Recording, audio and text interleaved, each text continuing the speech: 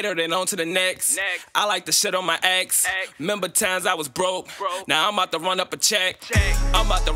What's going on, guys? YCImaging here with another tutorial, and today I'm here to show you all how to do the simple music video strobe color effect. You can use this in music videos. It's a very simple effect, very quick. It's gonna give you a stylized look for your videos, and it's not gonna take you a lot of time to do this at all. So before we dive into this, go ahead and drop me a like on this video. Also hit that bell so you don't miss any future uploads like this one, man. Get notified for these uploads. So let's just dive straight into it, man. Right here in the timeline, I have a sequence of clips already set up, and these particular clips are what you saw in the preview before the music video started, the tutorial started, I'm sorry. So let's just duplicate these over, and I'm just gonna delete this adjustment layer because that's where I had the effect at.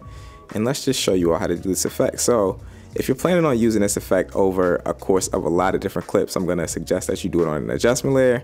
But if you wanna do it just for one clip, then you can just simply add the effect straight to that clip. So I'm gonna show you the adjustment layer method. So just come over here, hit the new item button, and we're gonna get a new adjustment layer, hit OK. This is just gonna confirm that we want this to be the exact same settings as the sequence. Cool, so let's just drag this adjustment layer in, and we're gonna drag it over the sequence of the clips that we wanna add, whether that be 2 or 5 or however many you personally want. And let's just go over to our effects panel, and we're gonna search for color balance. And we're gonna choose the color balance HLS version. Drag that straight to our adjustment layer or clip, whichever one you're planning on using this on. And let's just go to our effects controls panel for this particular adjustment layer. Scroll down to it, and if you're not familiar with keyframes, basically keyframing is what we're gonna do. So let's just scrub to the beginning of the adjustment layer or clip, whichever one you're planning on adding this effect to. And we're just gonna hit this little clock right here, which is just gonna add in a keyframe point, and we're gonna scrub to the end of the clip or adjustment layer, whichever one you're doing, and we're gonna add in another keyframe point right here. So on the second keyframe point we added at the end of the adjustment layer or clip, we're just gonna boost this number for hue way up.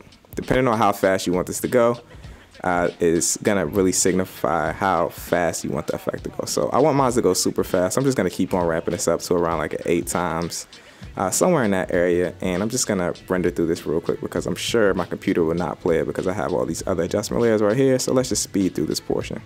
So this is what you're gonna get with your effect. You can see that it's going through and it's just switching a lot of colors randomly through the hue.